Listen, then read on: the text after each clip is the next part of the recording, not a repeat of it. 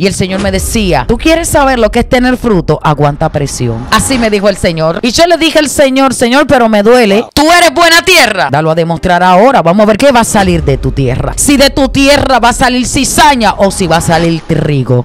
La semilla está sembrada. Hay que ver cuál de las dos va a germinar. Y yo le dije al Señor, yo no quiero ser cizaña, yo quiero ser trigo. Pues da evidencia de lo que tú eres en público. Tú tienes la oportunidad de destruirlo todo o de edificarte más, de dañar tu testimonio en público o de sacar de ti una mujer que nadie conocía, que se va a conocer, haciendo entender que él tuvo que entrar al mundo espiritual para poder provocar que alguien mayor que él pudiera pelear para arrebatar lo que era de él y traérselo a él. Porque hay gente que no entienden esto, que tienen ángeles asignados sobrenaturales, que tienen que entrar al mundo espiritual para ellos poder desatarlo y poder hacer que ellos se muevan a su guerra. Porque a veces nosotros tenemos ángeles que no se mueven a favor nuestro porque nosotros no activamos el mundo espiritual a nuestro favor. Benancio, escuché que están regalando Biblia en esto, ¿se puso serio? Claro que sí, una Biblia de estudio, Holman, 1960, poderosa. ¿Y qué tengo que hacer para ganarme una? Oh, dale like, suscribirse, comentar y compartir con toda tu gente. Si ya escuchaste los pasos, suscríbete, dale like y comenta. Y esa Biblia puede ser tuya. Claro, esa es tuya, no dejes que te la quiten.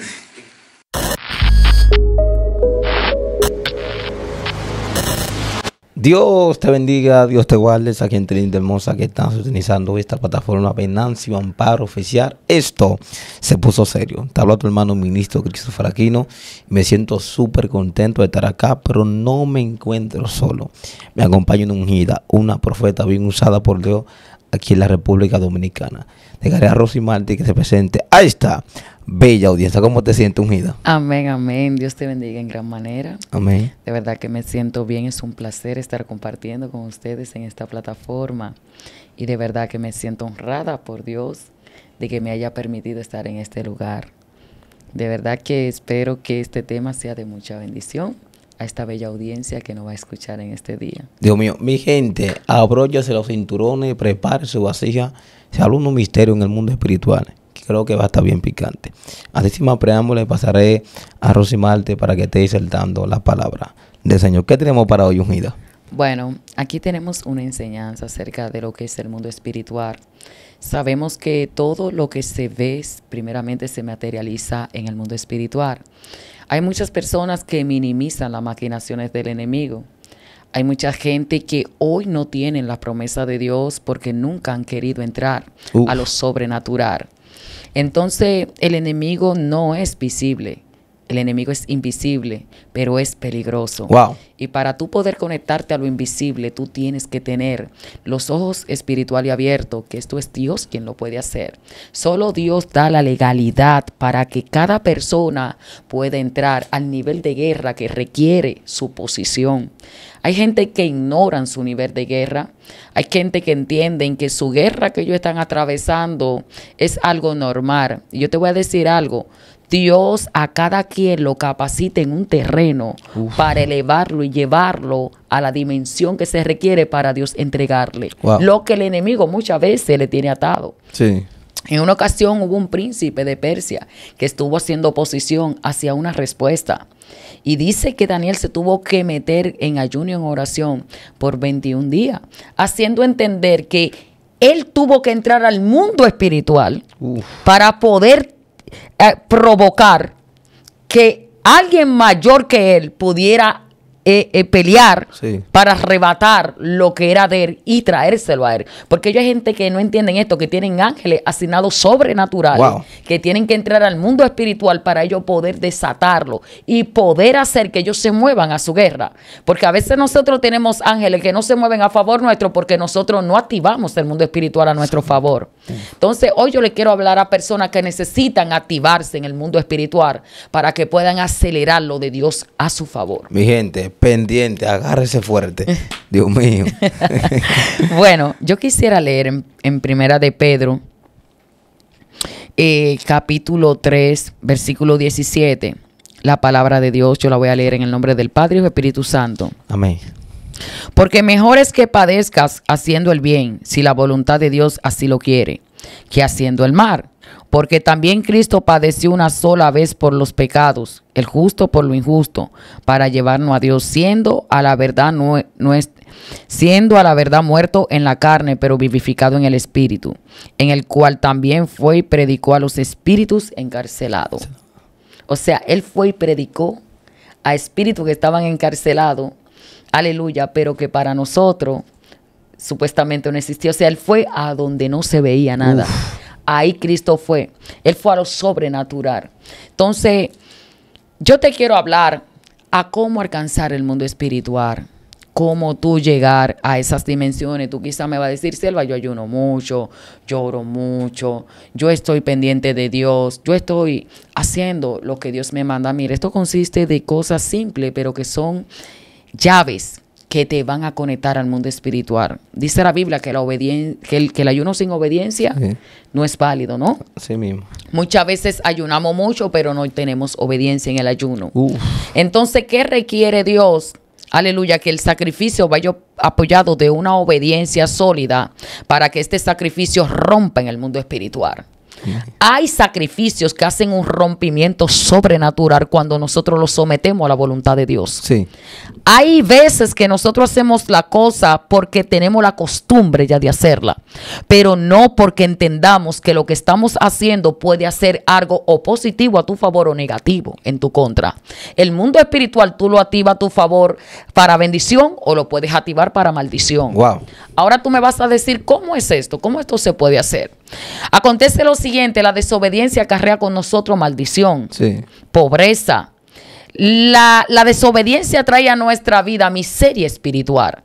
Entiéndelo claro, que el enemigo siempre va a acechar cualquier brecha que tú abres, porque hay gente que no se ocupa de conocer qué brecha tienen abierta aquí. Wow. Mira, yo te voy a decir algo, el enemigo solamente necesita una zorra pequeña. Una zorra pequeña. Eso es lo que él necesita. Él no necesita que sea mucho para él dañar la estructura. Con una sola zorrita que tú dejes suelta, con eso la estructura con el tiempo se va a ir dañando poco a poco. Y hay gente, mi alma alaba a Dios, que tienen problemas espirituales que tienen que resolver ya.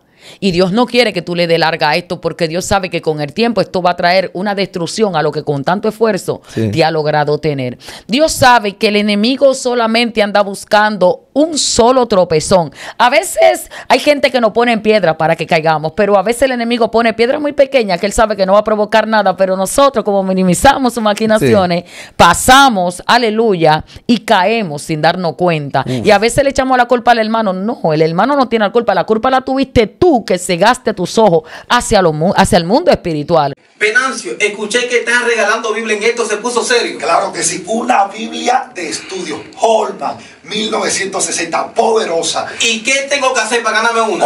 Dale like, suscribirse, comentar y compartir con toda tu gente. Si ya escuchaste los pasos, suscríbete, dale like, comenta. Y esa Biblia puede ser tuya. Claro, esa es tuya, no dejes que te la quiten. Entonces Dios quiere que tú entiendas que nuestra lucha no es contra sangre ni carne, sino contra principados, potestades, contra gobernadores de las tinieblas de este siglo, contra huestes espirituales de maldad de las regiones celestes. Cuando se está hablando de esta clase de guerra y de esta clase de lucha, no se está hablando de ser humano. Por eso el Señor lo aclara y lo dice aquí, que Él dio su vida siendo el justo por el injusto. O sea, yo hice lo que no debí de hacer por gente que no se merecía mi sacrificio.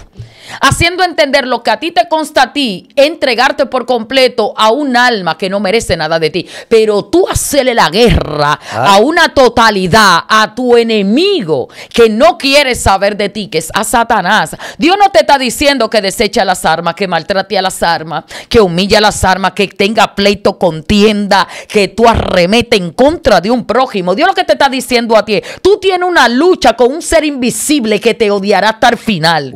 Que si tú no tienes tus ojos abiertos hacia tu enemigo, pues te va a destruir a través de aquellos, aleluya, que tú quieres venirle hacia el frente. Porque hay gente que no entiende. A Satanás lo que le interesa es que tú quites la mirada de él y la ponga hacia tu prójimo. Porque Cristo hizo lo contrario. Esta persona que a él lo humillaron, lo bofetearon, lo azotaron, le hicieron pasar la vergüenza más grande públicamente. Él, siendo un hombre justo, pasó a ser como un pecador, se puso en la condenación de ladrones, se puso en la peor posición, él siendo justo. ¿Por qué él lo hizo? Porque él quiso dejar el ejemplo. Miren, si yo siendo Dios, si yo siendo Cristo, agarré, aleluya, y me tiré los pecados de todos sin importar, aleluya, su condición, yo agarré y lo hice, ¿cuánto más no deberían de ser ustedes? Aleluya. ¿Qué hizo el Señor en pocas palabras? Yo como Dios vine a pasar ser hombre aquí en la tierra, vine, aleluya, me mostré en una figura humilde, mansa, vine en una figura donde muchos dudaron de mí porque me esperaban que yo me iba a sentar en silla de príncipe, pero yo vine, aleluya, a caminar con aquellos que no se merecían que yo caminara con ellos. Dios vino a enseñar y a dar evidencia del reino de Dios en esta tierra. Yo no sé qué reino de Dios te han mostrado en este tiempo. Pero Cristo quiere que tú entiendas que el reino de Dios todavía está caminando en esta tierra. El tema es que hay personas que han doblado su caminar porque han dejado de ver al enemigo y se han puesto a ver al hermano. ¿Qué hubiera pasado si Cristo se hubiera puesto a ver a los escribas y fariseos, saduceos, a todas esas personas que día tras día perseguían su caminar, perseguían sus pasos?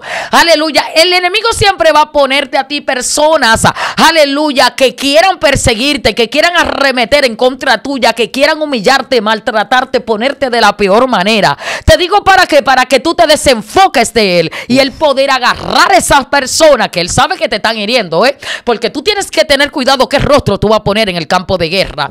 Hay gente que ponen un rostro, hermano, mire, que el enemigo dice, le estoy dando, lo estoy golpeando. Le voy a decir por qué, porque hay gente que en vez de estar gozoso se ponen a gritar. ¿Cómo así, Rosy? ¿Cómo así? Hay gente que en vez de estar en gloria, lo que se siente que están abajo. Tú tienes que ponerte en la dimensión de tu guerra. Si te están humillando, si te están menospreciando, es porque hay escalones que tú estás alcanzando. Y el enemigo quiere cerrarte los ojos para que tú no puedas ver lo que Dios está haciendo contigo en medio de tu proceso. Tú te pones a observar, mi alma alaba a Dios, la multitud de personas que seguían a Cristo y casi todos ellos eran ileales. Porque él agarró 12 y entre ellos había un infiltrado. Porque él sabía, aleluya, que el corazón del hombre iba de continuo al mal. Y él vino a hacer un trabajo, aleluya, sólido, porque él nunca dudó de su palabra. Él sabía lo que estaba haciendo. Y hay gente que tienen que saber lo que están haciendo. Gente que están perdiendo la identidad porque otros lo están apedreando. Tú tienes que entender que la piedra que te están lanzando te van a llevar a alcanzar la identidad que tú no tienes. Porque hubo un hombre llamado Pablo, mi alma, Saulo, perdón,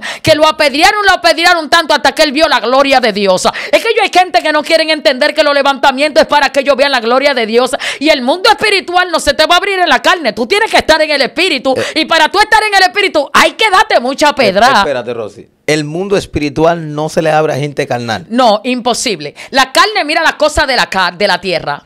El espíritu se conecta con Dios. Entonces tú tienes que entender que si tú comenzaste a arremeter con el carnal conforme a como él es, porque tú tienes que ver en qué posición tú te vas a poner en el nivel de guerra. Ellos hay gente que ignoran esto y dicen, no, aleluya, yo soy fulano de tal y yo tengo, aleluya, que cuidar mi posición. No hay nadie que mejor que vaya a cuidar tu posición que aquel que te colocó en ella. Yo siempre lo he dicho claro, deja a Dios hacer su trabajo y tú haces el trabajo que Dios a ti te mandó. Ahora, ¿qué trabajo a ti te mandó a hacer? A mostrar el reino de Dios en esta tierra. Tú tienes que entender que el hombre de Dios, mientras más exaltado sea en esta tierra, más humillado tiene que estar delante de Dios. Y usted me va a decir ¿por qué? Porque Cristo, siendo el Rey de Reyes y Señor de Señores, entendió, aleluya, que aquí la gloria era de Dios. Él, siendo el Hijo de Dios, nunca se puso en la posición de Dios porque él entendía, aleluya, que había alguien mayor que él. Mi alma alaba a Dios. Y hasta que tú no entiendas que todo lo que a ti te está aconteciendo es porque Dios así lo está permitiendo para que tú puedas ser. Mira, una gente que no le da la gloria a Dios no puede entrar al mundo espiritual. No, espérate. Una persona que le dé la gloria a Dios no puede entrar. Y tú me vas a decir, sierva, pero que gloria a Dios. ¿Qué quiere decir? Gloria a Dios tiene mucho que decir. Porque al diablo no le gusta que tú adores a Dios. Cuando tú adoras a Dios, tú estás rompiendo el velo. Algo está pasando. En la alabanza se mueve algo sobrenatural. ¿Por qué dice la Biblia que si no eres como un niño, aleluya, tú no vas a poder, aleluya, ver el reino de los cielos? Es que el diablo quiere quitar de ti la inocencia que hay de Dios. Los inocentes solamente saben, aleluya, provocar algo que aquel que sabe mucho no lo van a saber hacer. Tú tienes que entender que lo que tú tienes se anhela, se desea. Hay gente que tiene que hacer tantas cosas para provocar a Dios, pero hay otros que no tienen que hacer nada. Dios en sí mismo le da todo en bandeja de plata. Y aquí yo estoy hablando con gente que tienen gracia, porque ese es el problema, mi alma alaba a Dios. La gente que tiene gracia no tienen que forzar, porque la gracia solo lo coloca donde el diablo no lo quería ver. ¿Por qué la guerra está por la gracia? Porque el enemigo sabe que esta gracia que tú tienes te va a llevar a derrotar lo que tú nunca en tu vida pensaste vencer. Es que hay gente que tienen que entenderlo. La obediencia va consigo de bendiciones. Las bendiciones van a acarrear contigo. Mi alma alaba a Dios. Que la gloria de Dios descienda a tu favor. No hay una cosa más linda que tú comenzar a ver, aleluya, después que tú caminaste, aleluya, sin ver nada. ¿Por qué la guerra? Porque el diablo no quiere que tú veas. Espérate.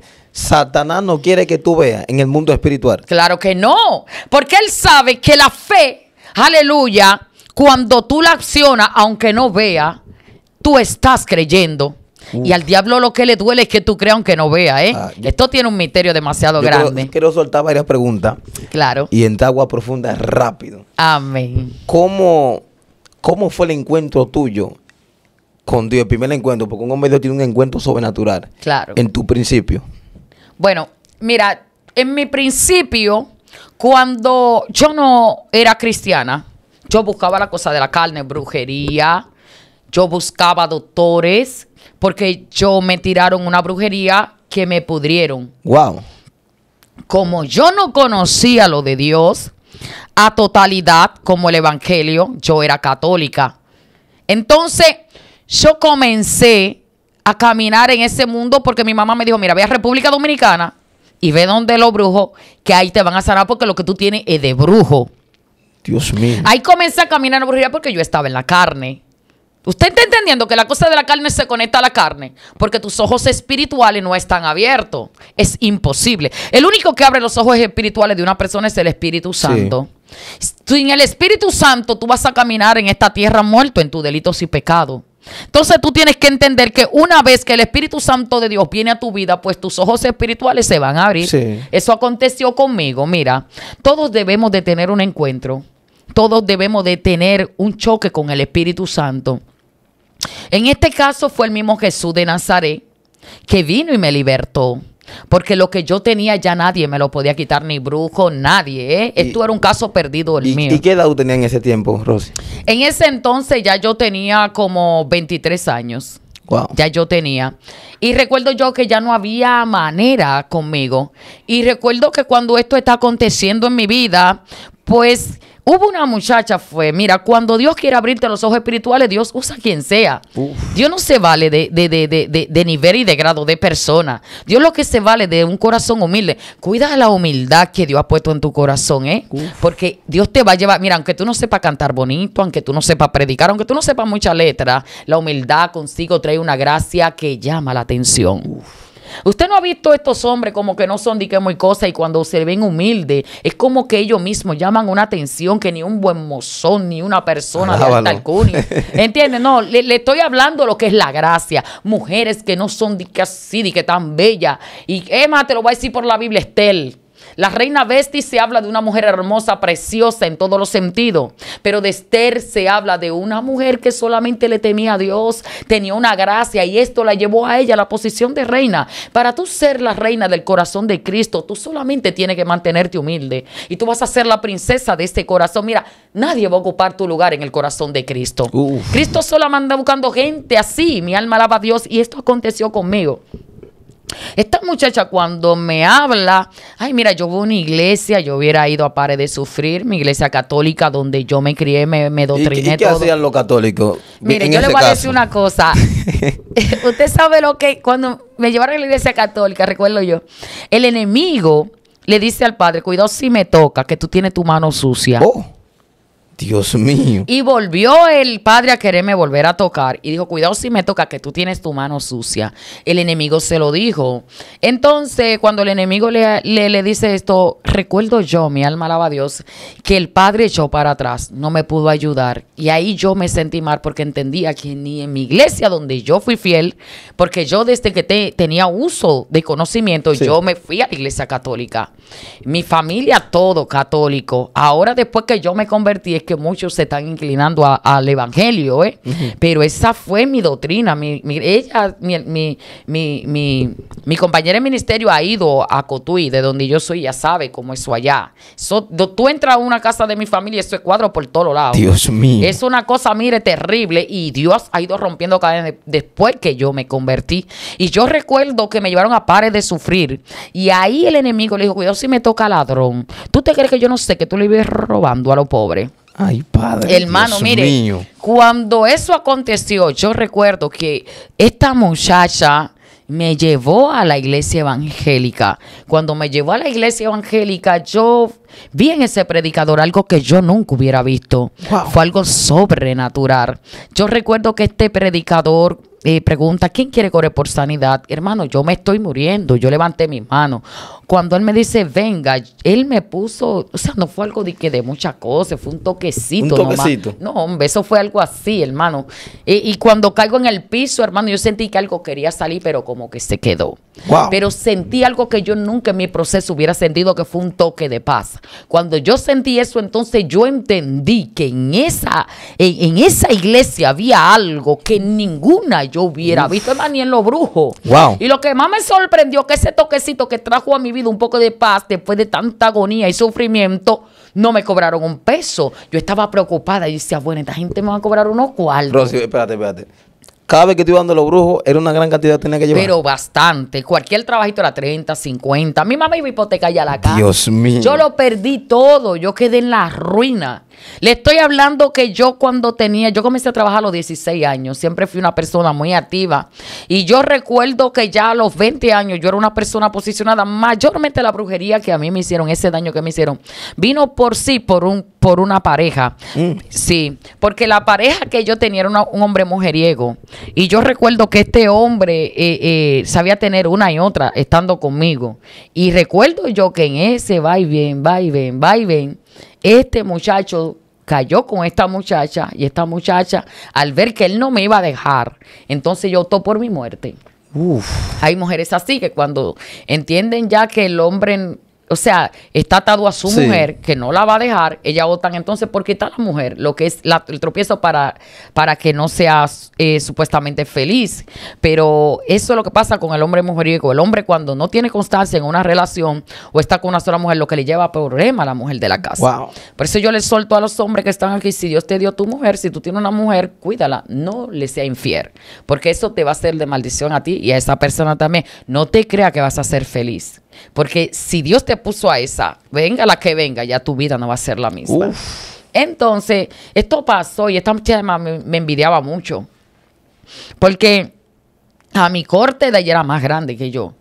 A mi corte de allá yo estaba en una posición en el mundo que ni mujer es grande, ni mujer es adulta. Wow. ¿Usted entiende? Entonces ya era demasiado.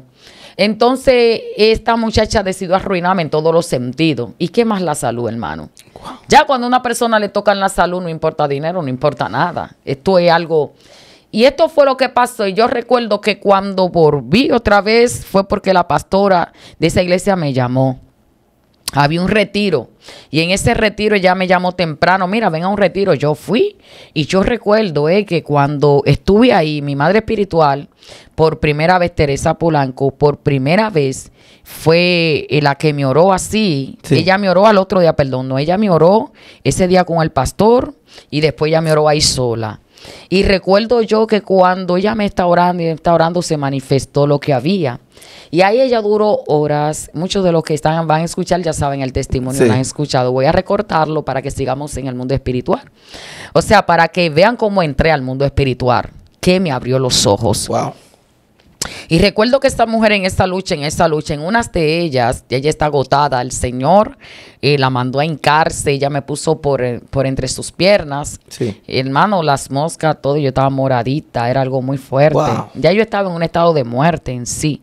Y recuerdo yo que en eso así, yo sentí que algo como que, o sea, yo sentí un silencio que yo nunca lo hubiera sentido. Nunca en una iglesia evangélica yo hubiera sentido ese silencio que transmitía tanta paz. Uf. Pero cuando abro los ojos, pues yo veo que está todo el mundo danzando, está todo el mundo brincando y ya yo no escucho nada. Ya yo no escucho nada. Y cuando yo me veo en un lugar que el enemigo sí lo conoció. Él sí conoció ese lugar. Cuando él entró a ese lugar, él comenzó a decir, no, está bien, yo te la voy a dejar. Wow, por Déjame un pleito. ir. Él decía, déjame ir porque ya él sabe dónde estaba. Dios lo encerró en ese lugar. Ahí no había puerta, ahí no había nada. Yo no sé ni por dónde entramos, no sé nada. Yo nada más sé que cuando Jesús de Nazaret se manifestó a través de esa mujer, porque el rostro de esa mujer le cambió por completo. Wow. El rostro de esa mujer le cambió por completo. Yo nunca hubiera visto una manifestación en una persona como a ese nivel, de Dios transfigurarse así, con este poder y con esa autoridad y majestad, como lo hizo a través de esta mujer, para la gloria de Dios. Y yo recuerdo que cuando eso pasó, el enemigo nunca hubiera sentido un espanto, una tortura, un miedo tan grande como ese día. Eso fue algo tan espantoso para él, porque yo sentía paz, pero él sentía espanto y terror. Dios mío. Hay gente que quieren poner al enemigo, si él tiene su autoridad, cuando usted le abre puerta. No le voy a decir, estamos hablando que no se puede minimizar la maquinación del diablo. Sí. Si usted abrió puertas, si usted está en pecado, prepárese, que usted va a conocer el poder del enemigo. Pero si usted está en santidad, usted está en obediencia, usted está bien delante de Dios, tranquilo. Quiero hacer una pregunta, abre un paréntesis. Entonces, en ese momento, no sé qué tiempo duraste con eso que tú tenías, la brujería que te tiraron. Fue unos cuantos meses, pero cuando ya la cosa estaba grave fue cuando llegué a Dominicana. La depresión estaba sobre ti completamente. Yo estaba muerta. Yo estaba caminando ya porque me estaban haciendo trabajo para que yo durara un poco más de tiempo de vida. Pero ya yo caminaba como una gente muerta. Ya mis amigos no me conocían, a mí me cambió todo, mi rostro. Estaba delgada. No, yo estaba muriéndome. Yo estaba delgada, todo. Yo me veía una gente muerta. O sea, ya no había manera. Wow. Y yo recuerdo que cuando eso aconteció, el Señor se manifestó. En esa manifestación yo vi algo sobrenatural que yo nunca en mi vida hubiera visto. Cristo me apareció, fue como un regalo. ¿Como un regalo? Sí, porque yo no pensaba que Él era así. Y cuando yo en realidad lo vi, entendí que yo no merecía conocer algo así. Y cuando Dios me hizo conocer a Dios de esa manera, yo en realidad quedé impactada. Mi vida quedó de tal manera que yo en realidad dije, esto yo tengo que cuidarlo. Y fue tanto mi agarre en Dios, fue tanto como me abracé del Señor, que yo entendí que era lo que necesitaba, porque el Señor te hace entender que ya es lo que tú necesitas. O sea, cuando tú estás sin Cristo, tú sientes como una soledad, un vacío. Tú te sientes como tan incompleto en esta vida. Uf. Pero una vez que Cristo llega, es como que ya tú sientes que tu vida está completa. Como que ya no falta nada. Si tú estás soltero no te importa, si tú estás acompañado no te importa, si tienes dinero no te importa, si no tienes no te importa. Como que todo es lo mismo si Cristo está. Wow. Así yo veo mi vida después que Cristo está. Y recuerdo yo que nada, cuando eso aconteció, en mis ojos espirituales fueron abiertos. Entonces ahí fueron abiertos. Quiero hacer varias preguntas acá para entrar al mundo espiritual. ¿Cuáles fueron los principios que te dieron? Tú sabes que venimos de una generación pasada que tenía unos principios diferentes. Cómo se oraba, cómo se ayunaba, cómo se buscaba a Dios con locura. Bueno. ¿Cuáles fueron los principios que te dieron en ese entonces? Bueno, yo en realidad no tenía eso como de... O sea, Dios me libertó hoy. Sí. Al otro día yo amanecí ayunando y no sabía que estaba ayunando. Dios mío. A mí se me fue el hambre. Yo en mi mente no tenía memoria de comida. Yo duré 3 días. 3 días. 3 días yo agarraba, me levantaba, me sentaba en una mecedora, abría los salmos y hasta que no leía los salmos del 1 hasta el 50, 150, Dios yo no me paraba mío. de ahí. Yo me sentaba a las 9, 8 de la mañana y todavía eran las 12, 1 de la noche y yo leyendo salmos en voz alta. Wow. En una de esas que yo estaba leyendo los salmos, uno de esos 3 días, recuerdo yo que yo vi una sombra negra que entró Se sentó en una mesa que había. Y cuando yo veo esa sombra negra que se sienta, se quedó fijamente mirándome. Yo estaba leyendo la Biblia y miraba así como de entreojo. Y como en una, como que levanté la mirada así. Y cuando levanto la mirada, esa sombra negra como que me nió el cuello así, como de una manera que yo nunca hubiera visto algo moviendo el cuello así como que provocaba tanto terror, pero a mí no me provocaba terror ya. Yo no sentía miedo. Y yo recuerdo que yo seguí leyendo los salmos y vi esa sombra negra que salió. Y yo escuché cuando un vidrio de un carro se explotó. Y cuando yo escuché eso, yo dije, eso es mi imaginación. Al otro día, dijeron, ay, mira, pero parece que hubo un loco que agarró y le tiró una pedra a un carro ahí abajo porque ese carro, los vidrios explotados. Y entonces yo entendí que lo que yo vi no fue una visión, sino que fue la realidad. Ese espíritu que vino a ver cuál era mi condición después de ser convertida, se enojó tanto de verme en esa dimensión que hizo ese altercado. Entonces hay gente que tienen que entenderlo. Mira, a mí me capacitó el Espíritu Santo de Dios. Yo no sé decir como una gente que te enseñe, que te explique, que no. Yo desde que me convertí, yo tuve una intimidad con el Espíritu Santo de Dios. Cuando Cristo a mí me libertó, yo tuve el oído 100% abierto hacia el mundo espiritual. Wow. Benancio, escuché que están regalando Biblia en esto, se puso serio. Claro que sí, una Biblia de estudio, Holman, 1960, poderosa. ¿Y qué tengo que hacer para ganarme una? Oh, dale like, suscribirse, comentar y compartir con toda tu gente. Si ya escuchaste los pasos, suscríbete, dale like y comenta. Y esa Biblia puede ser tuya. Claro, esa es tuya, no dejes que te la quiten. Yo recuerdo que yo tenía a mi madre espiritual, ella me ayudaba a lo que era mantenerme en el Evangelio.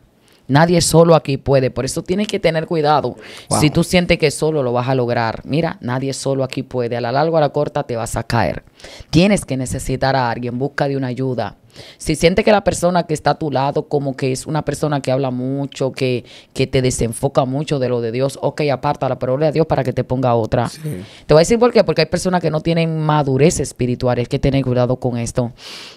Yo siempre lo he dicho, aquí no importa la unción que tú portes. Sí mismo. Aquí no importa el ministerio, el grado que tú lo tengas. Aquí no importa los dones y a qué nivel tú lo ejerzas. Aquí lo que importa es la madurez espiritual que tú tengas para poder sobrellevar esas armas que el ministerio liberta. O que Dios a través del conocimiento que Él mismo te dio. Sí. Que Él mismo te dio, no que tú lo adquieres. Él mismo te dio, tú puedas sostenerla aquí. Porque ahí hay muchos que libertan multitudes, pero con sus hechos vuelven y la mandan atrás. No, ¿de qué sirve esto? Por favor. No, claro, porque yo le estoy hablando del mundo espiritual. Dios te da muchos dones hermosos, te da muchas cosas bellas, ¿no? Esto tú lo tienes que usar para bendecir. Pero cuando tú lo usas de bendición en un escenario y tú no sabes mantenerle esa bendición a tu hermano, ¿qué pasa? Viene el diablo y se la arrebata. Sí. Y eso pasa con muchos ministerios de hoy en día, que ellos tienen la capacidad de dar una palabra que explota en el mundo espiritual y hace un efecto sobrenatural donde las almas vienen a Cristo llorando, muchos son libertados, muchas personas reciben sanidad, muchas personas reciben liberación, cuántas cosas. Pero después el mismo ministerio que fue utilizado para grande manifestación es el mismo ministerio que minimiza las maquinaciones de Satanás, abre una puerta. Y es el mismo que viene a ser el precursor de que esas almas vuelvan otra vez atrás. ¿De qué sirvió ese ministerio? ¿Sirvió de algo? No sirvió de nada porque el trabajo que se hizo bien acabó mal. Entonces el ministerio tiene que entender que primero tiene que tener un fundamento espiritual. Hay una enseñanza que la dan los pastores, los líderes, pero hay una enseñanza que se da en la intimidad, que es el Espíritu Santo. Por eso vemos tanta gente seca en este tiempo, tanta gente sin fundamento, tanta gente que ya no tiene la esencia del Espíritu Santo.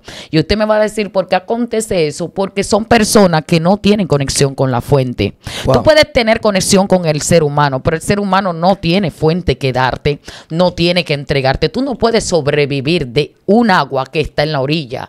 Hay pocitos que a veces se están secando y tú entiendes que de ahí tú vas a beber todo el tiempo. Elías tuvo por un momento en una cueva. Ahí él bebió agua por un momento, había una sequía. Hay gente que está bajo una sequía y hay otros que quieren depender de algo que ya no tiene nada. Wow. Tú tienes que entender que si tu dependencia no está en la fuente, en Jesucristo, pues en algún momento determinado, tu vida se va a ir al piso. Porque tú tienes que entender que si aquí tú no dependes 100% de Cristo, pues en vano tú eres cristiano. Porque en algún momento tú vas a ser avergonzado y de la peor manera. Ay. Entonces, mira, el viejo hombre está viciado. Él siempre busca la manera de cómo tomar posición de lo que antes era de él.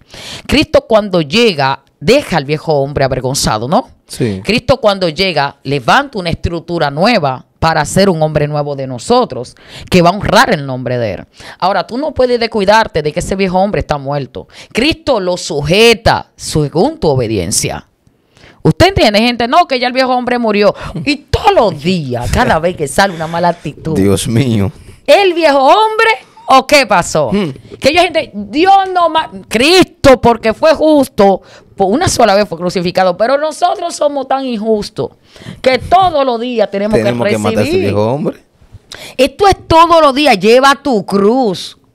Entonces hay gente que lleva la cruz momentáneamente, hermano, mira, aquí tú vas a vivir tu peor momento. Y no es algo que Cristo quiere. Él no quiere que tú sufras, pero a veces sin sufrimiento no aprendemos.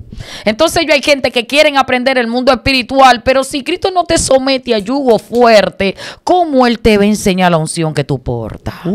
Para tú quebrantar ese yugo. Y para tú conocer lo que tú eres, tú tienes que estar obligatorio. Es que todo depende del mundo espiritual. Es que aquí el cristiano depende de ahí. Entonces todo lo que no se ve está ahí.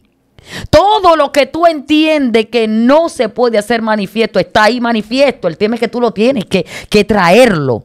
Lo sobrenatural tú lo tienes que hacer vivo aquí en lo natural. Y se va a hacer vivo cuando tú entiendas que tu fe tiene que estar viva también. ¿Y cómo tu fe va a estar viva? Cuando tú entiendas de que la fe que tú tienes te la dio Dios.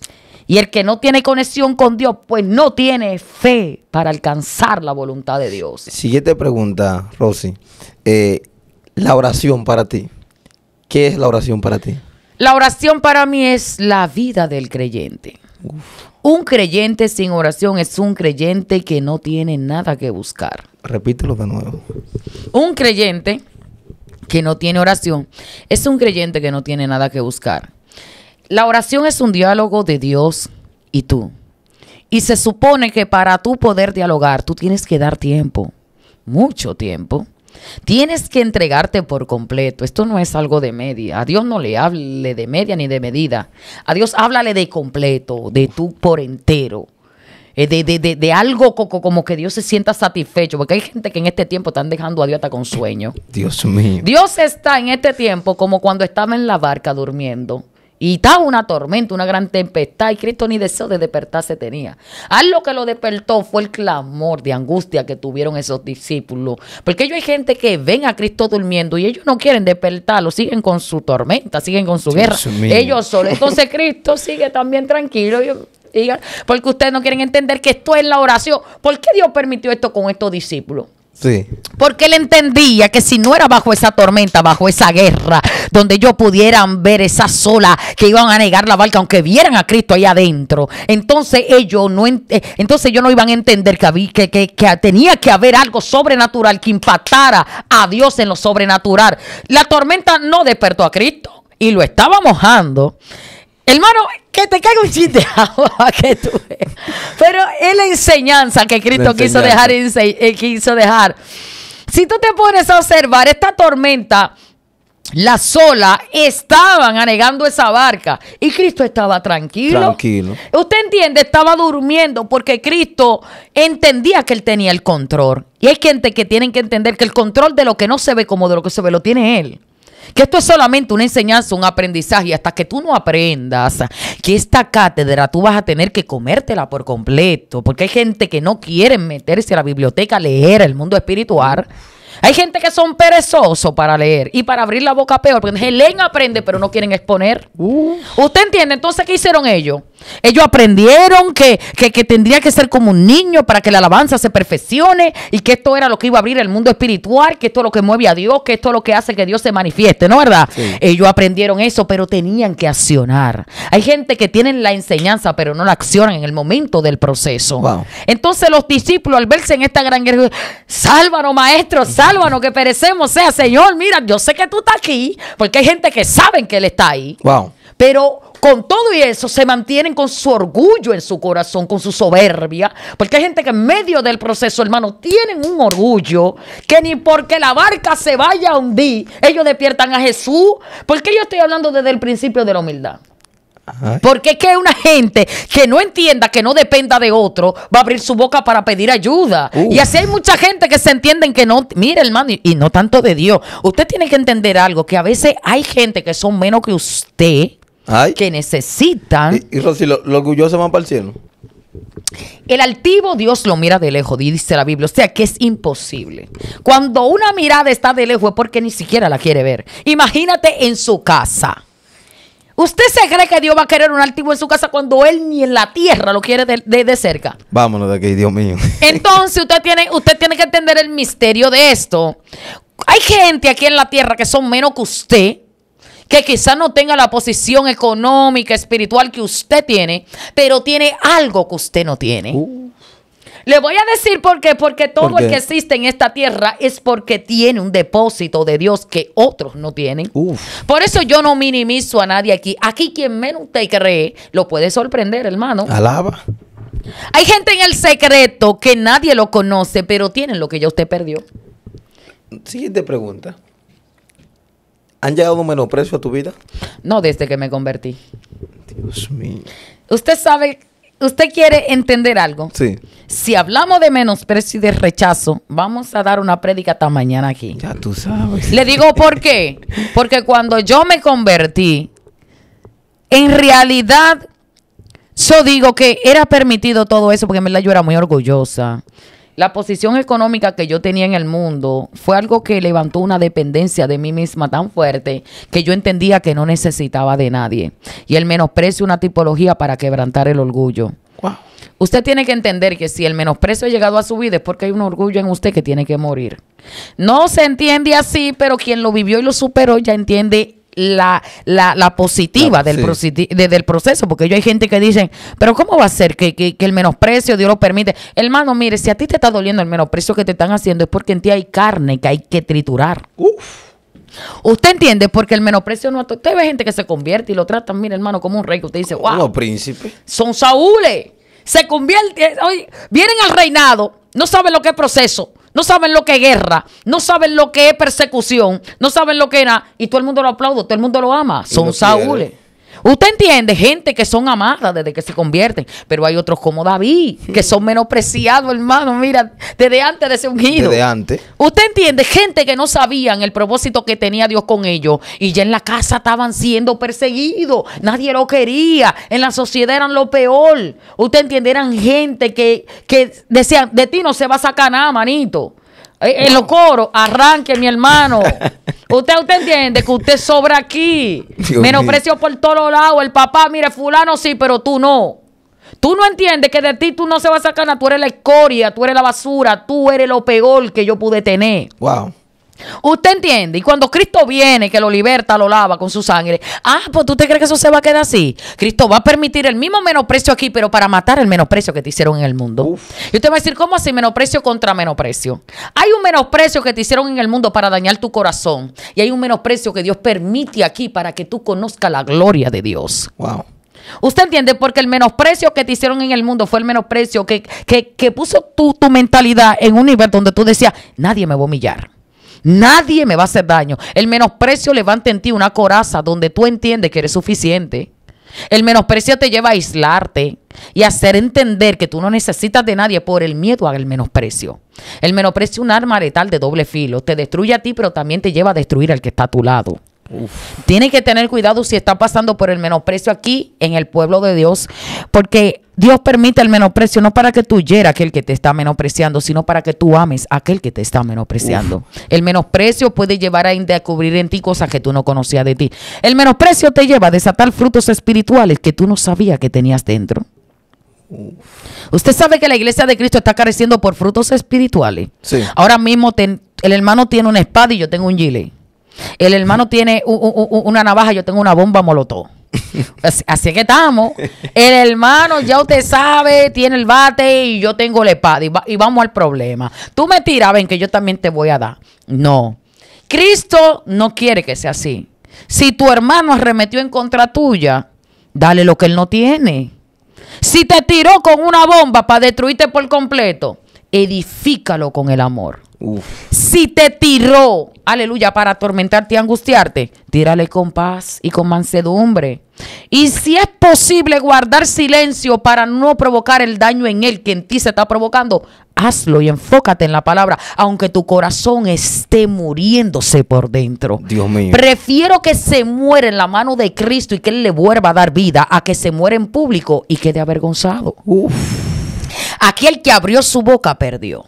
Yo siempre lo he dicho, esta guerra la gana el que guarda silencio. Y usted me va a decir, ¿por qué sierva? Porque ya yo lo viví. Nunca un proceso que usted no vive y lo apruebe, usted va a decir que es verdad. Wow. Yo tuve un levantamiento por 2 años, día tras día, y me mandaban los videos todo. Y el Señor me decía, ¿tú quieres saber lo que es tener fruto? Aguanta presión. Aguanta presión. Así me dijo el Señor. Y yo le dije al Señor, Señor, pero me duele. Wow. Tú eres buena tierra. Dalo a demostrar ahora. Vamos a ver qué va a salir de tu tierra.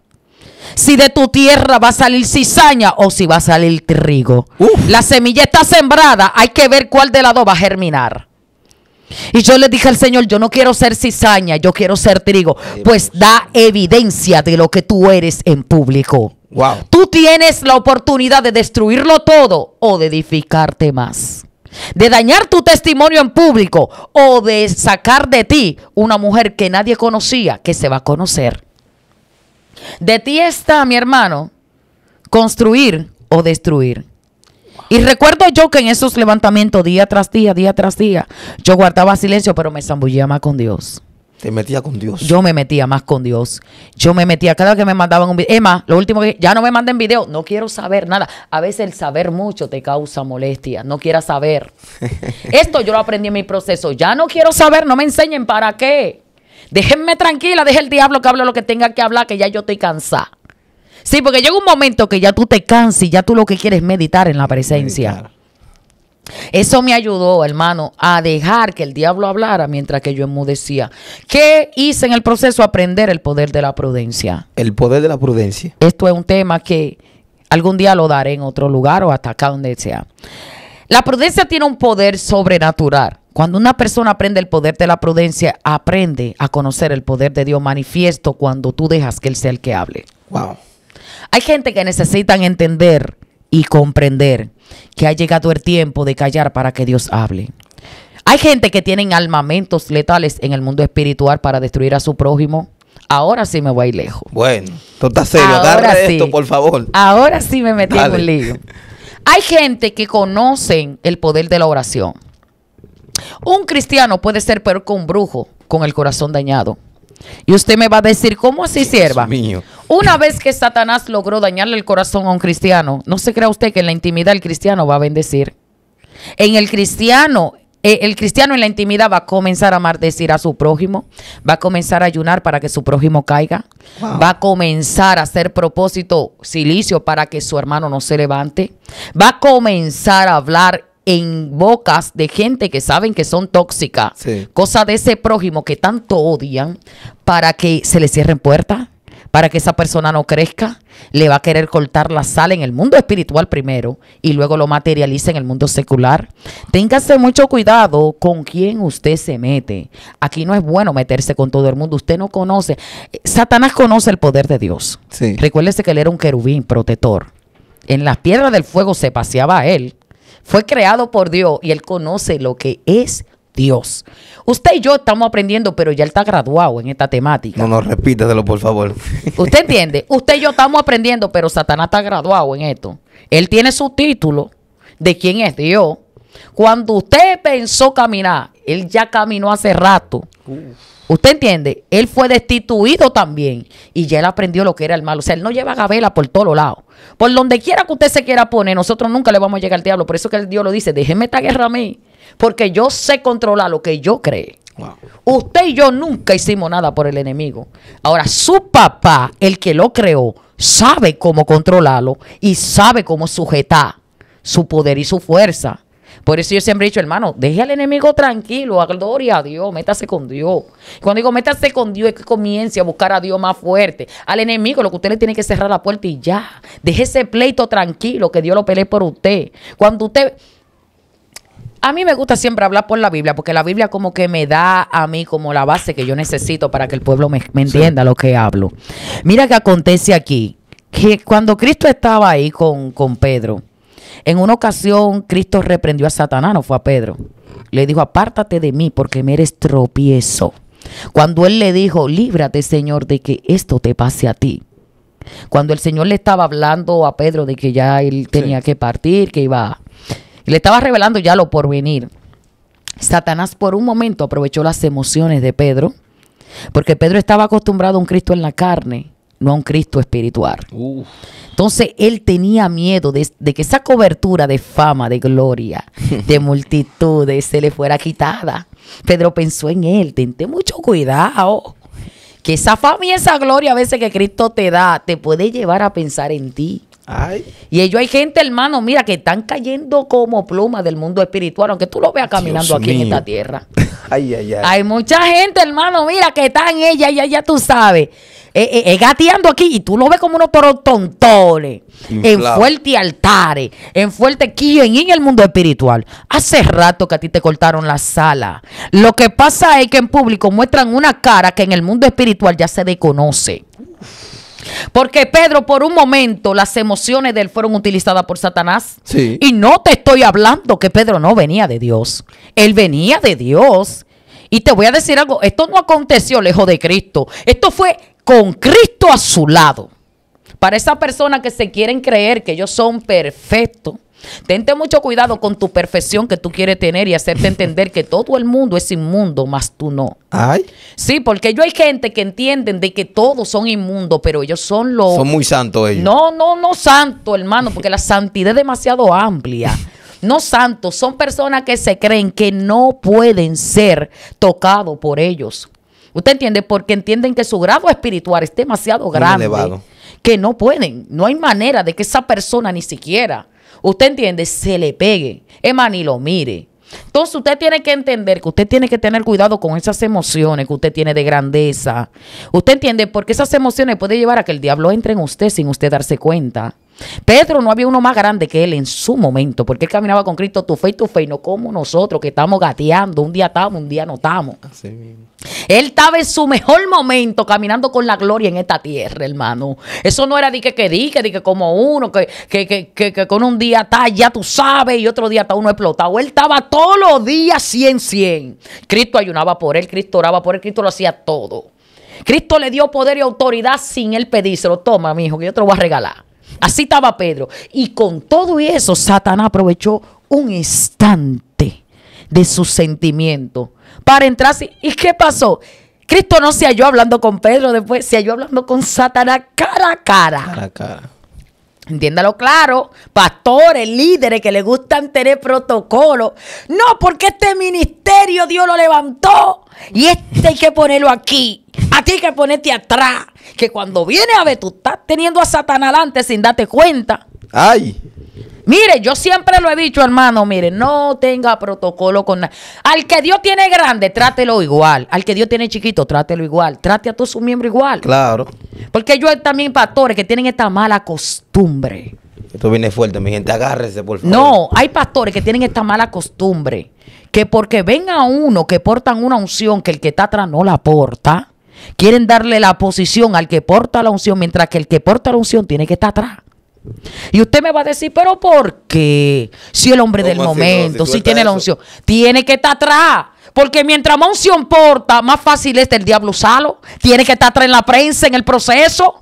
Cuando tú pones una gente atrás con tu unción, con tu y su milagro, con tu y la gloria que dice portar ahí adelante, mientras más atrás está, menos posibilidad hay de que sea usado de Satanás. Uf. Mientras que el que está atrás, el que no tiene mucho, ponlo adelante tranquilo. Que de ese sí tú no puedes tener miedo. Ay. Ese no tiene, aleluya, de que tú descuidaste, porque él no tiene nada. No tiene nada. Y él siempre va a buscar la manera de tener, pero el que tiene ya sabe que tiene. De ese tú te tienes que tener tus ojos abiertos. Porque Satanás no anda buscando al que no tiene nada. Satanás anda buscando al que tiene. Uf. Usted, el que no tiene nada, póngalo en el altar tranquilo. Gócese con su alabanza, que sea fría, pero gócese. Gócese con los mensajes, aunque no lo ponga a temblar y a brincar, gócese. Al que tiene la unción, déjelo atrás y déle un mensaje, pero triturado, que esté bajo proceso. Cuando le abran una puerta, ábrale, dígale el sí a ese pastor, porque hay mucha gente que ve la unción, pero no piden permiso a ver cómo está esa unción en la iglesia. Espérate. Que hay gente que no pide permiso. Pero hay gente que la unción lo ha puesto ya como pastores. Dios mío. Usted no sabe que yo hay... Ay, Rosy. Usted sabe que yo hay evangelistas que ya son pastores. Pastores. Sí. Pero el cargo de ellos es evangelista. Pero no tienen esa mentalidad, es tu mentalidad. Satanás ya le ha puesto una mentalidad que ellos son dependientes de sí mismos.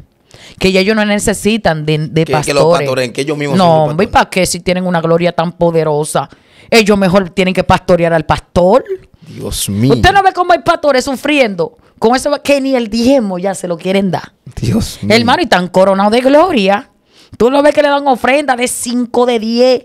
Y tú ves, mira, que al alfolí no llevan ni 500. Vámonos de aquí, Dios mío.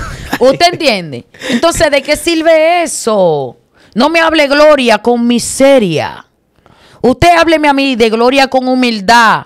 Tengo 5,000, pero hay una necesidad en la casa del pastor. Hay una necesidad en esa casa de ese líder que cuando yo no era nadie, yo era una basura. Él fue que se fajó conmigo y me ayudó a ser hombre. Gente con unción que no tienen agradecimiento en su corazón. Wow. Gente, mire, que tienen el corazón endurecido, que después que se ven con un chin de gloria, después que se ven con un chin de manifestación, con una agendita, aleluya, tú lo ves ya que se quieren creer más que cualquier. Hermano, mire, mejor déjeme a mí con la puerta que Dios me quiera hablar. Ojalá y sean 15 por mes. Pero si Dios me va a salvar con esas 15 por mes, déjenme tranquilo, hermano, porque ¿de qué sirve una agenda llena? Y usted no está sometido a su pastor, usted no está sometido al líder, usted no está sometido a nadie, usted haciéndole daño a todo el mundo en su iglesia. Soltemos eso y ya, porque es que no se puede así. La unción es algo que bendice, pero te maldice si tú no tienes fruto. Wow. Los frutos espirituales ya murieron en el pueblo de Dios. Hay que revivir la iglesia otra vez. La iglesia tiene que volver otra vez a revivir. Y usted me va a decir, porque están viendo demasiada unción y poco fruto. Dios necesita fruto en el pueblo de Dios para que el pueblo comprenda cuál es la voluntad de Dios. No me esté hablando a mí de mucho movimiento cuando el diablo y su demonio están sentados en la iglesia. Wow. Háblame de un movimiento que el diablo y los demonios sean los primeros que tengan que recoger. Mi alma alaba a Dios. Que respeta al diablo un árbol que haya sido sembrado en buena tierra, que él mismo haya visto su crecimiento, porque al diablo hay que darle evidencia de quién tú eres. No le hable al enemigo de unción cuando el enemigo sabe que esa unción ha sido basada de caída.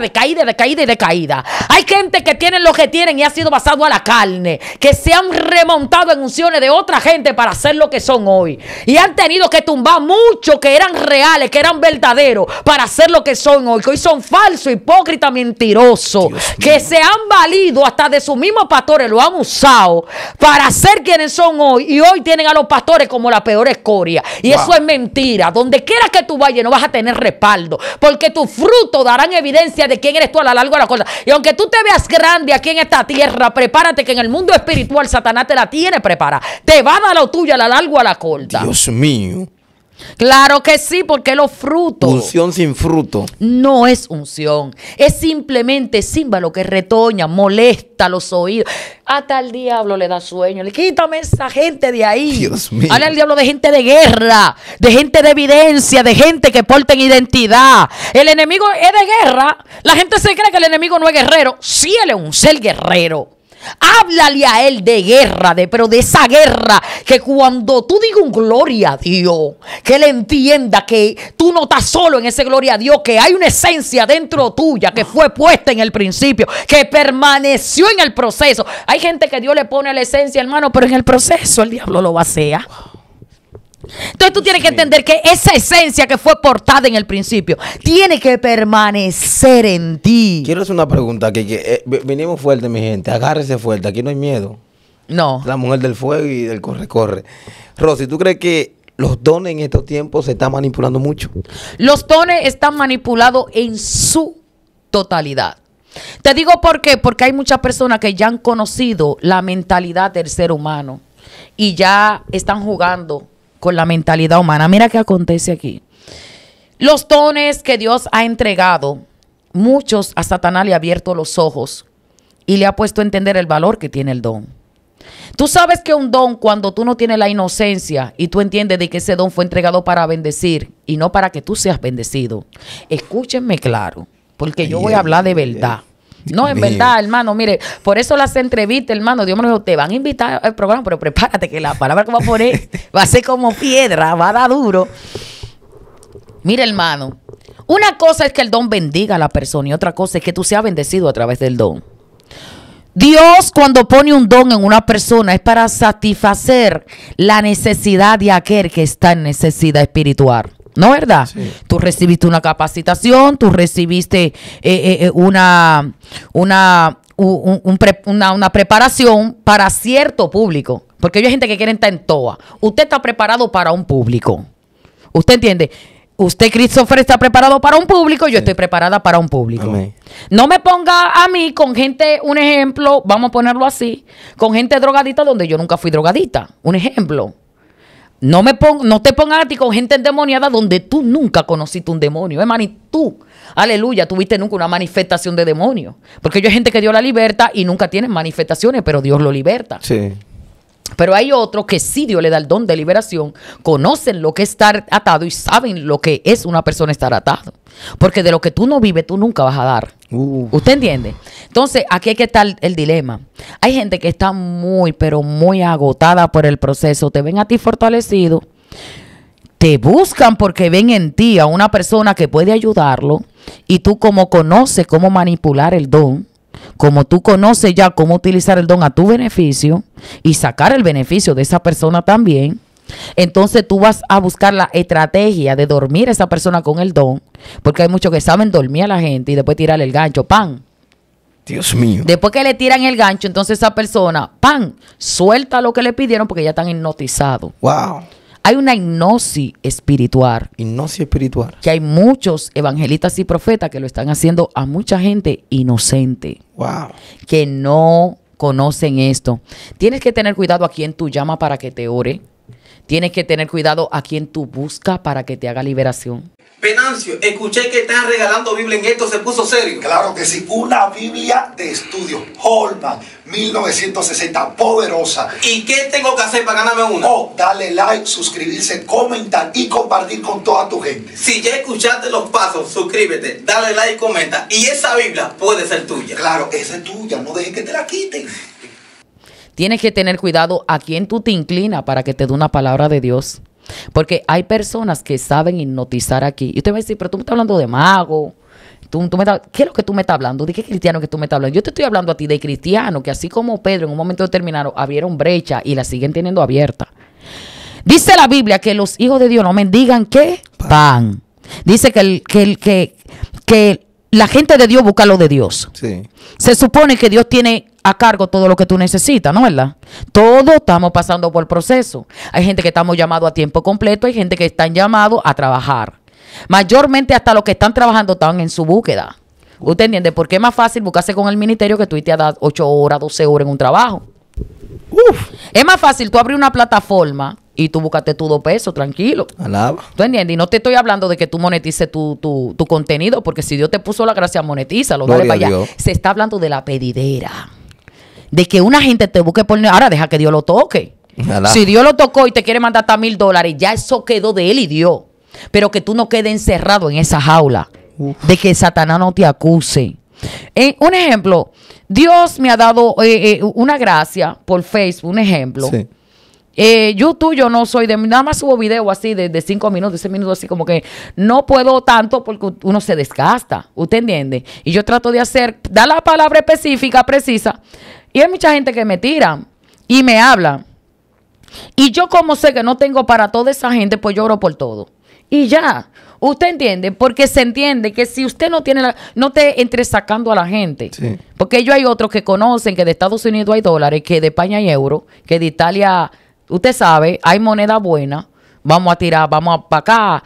Y comienzan a hablar en lengua y comienzan, ven a hacerlo, que esto y que lo otro. Y comienzan ahí. Si tú no lo vas a hacer con todo, suelta eso. Ora mejor, ¿tú entiendes? Está bien, porque está bien de que hay gente que son cargosas. Hay gente en verdad que te cargan tu teléfono, que tú en verdad dices, wow, pero ¿qué es? ¿Tú entiendes? Pero hay gente en verdad que tú tienes que orarle a Dios para que tú entiendas. Hay gente que son directas. Mi selva, mire, Dios trató conmigo, un ejemplo, y me tocó para que yo ofrendara esto, un ejemplo. Sí. ¿Usted está segura de que fue Dios? Sí, fue Dios. Pero yo a esa gente no le oro. ¿Usted entiende? Porque como fue Dios que lo tocó, usted no tiene que buscar nada de mí. ¿Nada? ¿Usted entiende? ¿Quién? Para que después vengan a decir que yo por una ofrenda le oré. Mentira. Si usted me va a ofrendar, no voy a orar por usted. Ahora, si usted me viene, haga una oración por mí, yo la hago. Y si después de la oración usted me dice, yo le quiero dar una ofrenda, salió de usted, pero no porque usted quiera primero comprarme mi don, porque ahí está el problema. Que hay mucha gente del público que quieren comprarte tu don. Y es un problema. También Satanás va a entrar. Sí. Porque si tú estás consciente de que ellos quieren hacer su compra para tenerte a ti ahí como su profeta muerto, porque hay muchos profetas que ya están muertos. Dios ¿No mío. Porque ellos hay gente en el público que le ponen sueldo a los profetas. Sí, tengan cuidado. Son gente porque mira, lo que los profetas de ahora no quieren entender es que ellos hay gente que vienen de ser visitantes de brujos. Dale ahí. Y esa gente vienen con ese problema aquí. Y como saben que Dios revela, ellos quieren tener al hombre de Dios como un brujo. Como que fuera divino. Como si fuera un adivino, pero que ellos vienen con eso del mundo. Y esa área no la han matado. Tú sabes las mujeres que son cristianas que se metían a un brujo para hacerle brujería al marido. Y para saber qué mujer tenía el marido. Y tú te crees que esas mujeres que vienen con ese mismo marido aquí al evangelio no tienen eso abierto, sino que por el temor a Dios no manda un brujo, pero le dan lo que sea un profeta. Eso sí es verdad. Para que el profeta hable. ¿Usted entiende? Entonces, dime qué te dice Dios. No, yo quiero que usted me dé una palabra de parte de Dios, lo que dice. Entonces, hermano, esto no es por manipulación. No sea un profeta muerto, porque esa gente va a seguir buscando a otro profeta, va a seguir matando con su cuarto. Ellos van así. Sí, no, mira, lo más grande es cuando tú te entunes. Por eso es que hay que tener proceso para tú saber a qué ofrenda decirle que no, a qué ofrenda decirle que sí. Porque mira, hay ofrenditas que son jugosas, hay ofrendas que vienen de $3,000, que es un lío. Ay, mi madre. ¿Entiende? Usted sabe lo que son casi 200,000 pesos en tu mano. Así. Gente loca, gente total, hermano, que yo no sé cómo esa gente hace eso, pero ok. Que Dios lo bendiga. Que Dios lo bendiga, y si ellos quieren seguir en eso, hágalo. Pero bendiga por amor, no porque usted quiera buscar una palabra que Dios no ha puesto en el corazón de ese profeta, porque usted lo va a obligar a ese profeta a vender su don, porque usted no sabe el hambre que está pasando ese profeta, cuántos hijos tenga, la deuda que tenga. Y cuando usted viene con un asunto así, usted, hermano, mire, está propincuo a hacerlo pecar. Aunque él no quiera, porque a veces la misericordia de Dios apela a esos profetas. Porque, hermano, cuando el diablo usa a una de esas gente que vienen con todo eso cuarto, y ese, mira que no tiene ni la leche para darle a ese muchacho, el hermano se mete en tentación fácil.